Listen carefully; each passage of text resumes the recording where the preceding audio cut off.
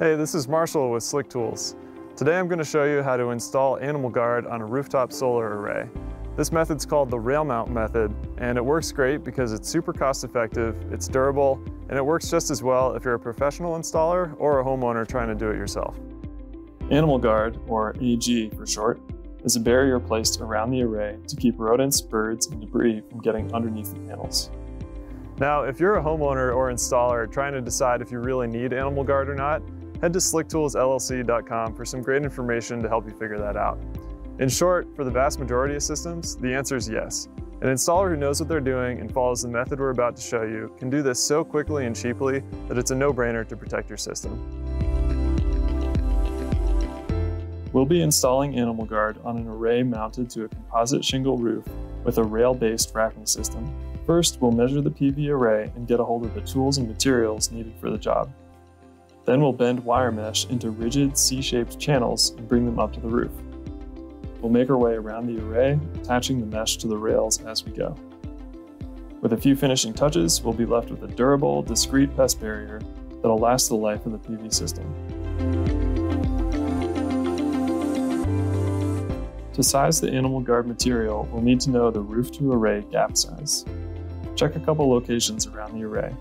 You can ignore isolated areas where the gap gets extra small, which is common near peaks and valleys. If you don't have good roof access, just take your best guess. You don't need an accurate measurement at this stage. Estimate the perimeter length of the whole array. There's no need to get on the roof. Use the system design drawing or estimate based on the panel dimensions and layout.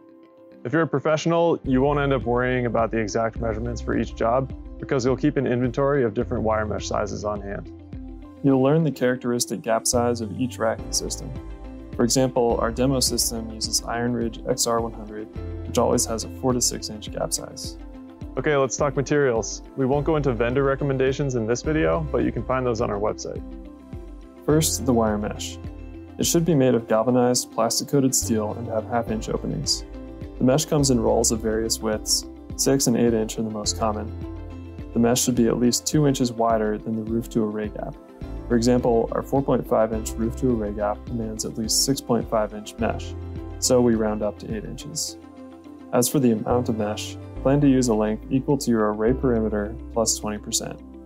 The perimeter on our job is 90 feet, plus 20% puts us just over 100, so we'll bring 2 100-foot rolls to the job.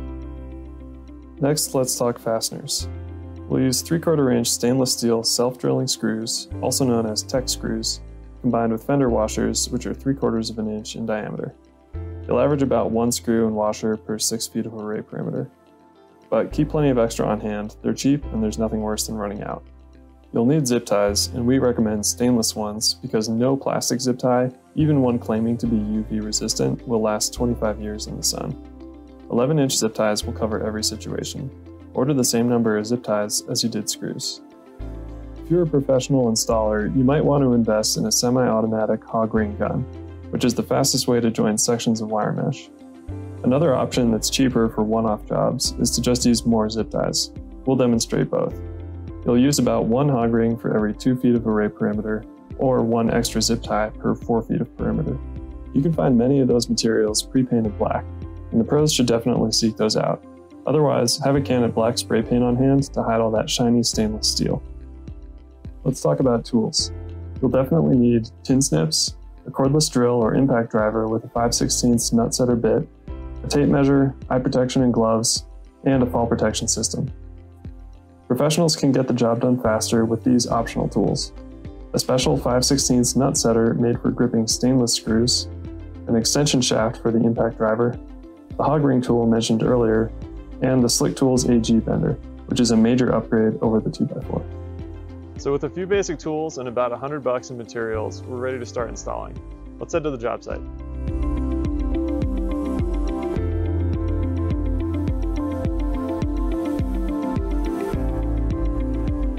So we're going to start by bending the wire mesh into channels.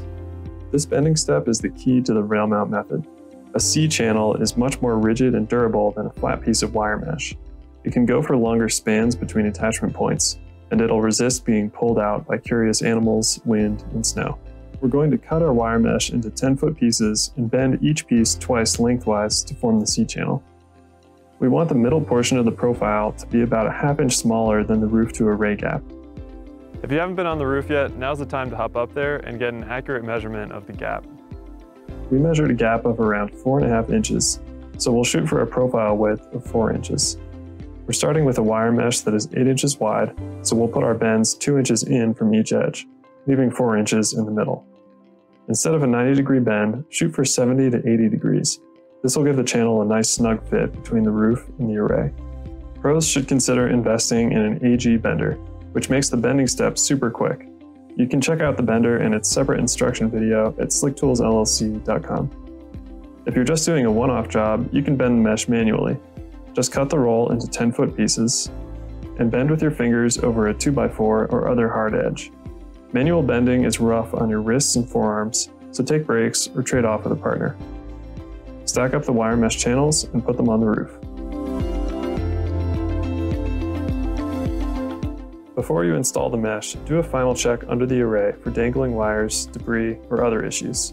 So one nice thing about the rail mount method is that if a service technician has to come later, lift up a panel, fix something, and put it back, they don't have to mess with the animal guard.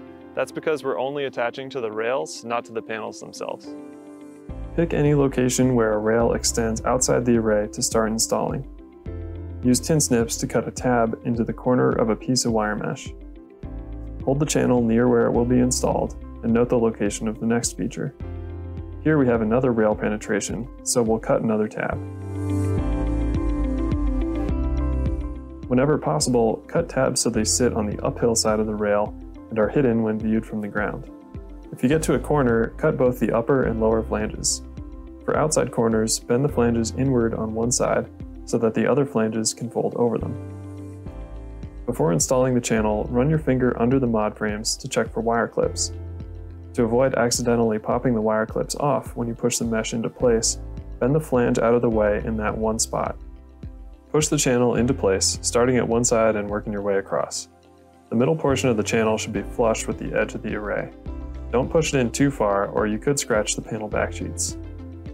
Use a self-tapping screw and fender washer to secure each tab to its rail. To secure the loose corner of wire mesh opposite each tab, use a zip tie to bind the two corners together. This can be time-consuming, but it makes a big difference in securing a system against a determined squirrel or raccoon. If the wire mesh runs more than 8 feet without any rails to attach to, it's time to add a return. To build a return, cut and bend a tab, add a corner, and bend the flanges in to form a tube. The length of the return should be such that it spans diagonally between the rail and the array edge. Push the channel into position, then reach under the array to screw the return into the rail. I'm not going to lie, this takes a little practice. Two things will make this much easier. First, a bit extension for reaching under the array. And second, one of the special screw gripping nut setters we've recommended on our website. Quality stainless screws are non-magnetic, so they'll fall out of a typical magnetic nut setter. Overlap the next channel with the previous one by at least 6 inches. Stitch unions together using at least 4 hog rings or 2 zip ties. Put a bend in the zip tie so that you can thread it in and out.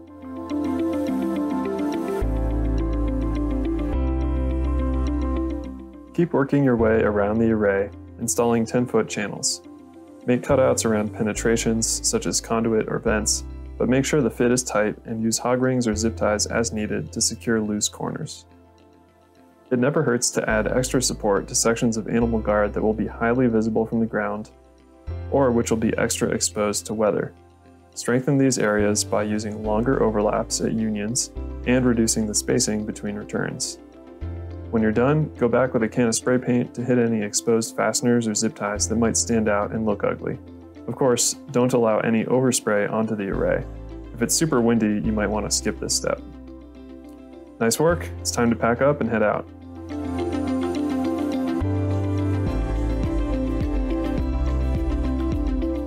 The rail mount method won't work for every roof type and racking system out there, but the tools, materials, and method are a good starting point. For example, on a railless system, there are no rails to mount to, but however you choose to attach the mesh, it'll be stronger and more professional looking if it's bent into a C or L channel. If you're wondering how to handle other roof types or racking systems, or where to buy materials, head to slicktoolsllc.com. Finally, I'd like to thank Sam Mason and Surendra Thapa, who pioneered the rail mount method at Namaste Solar back in 2008. Thanks for watching, and good luck out there.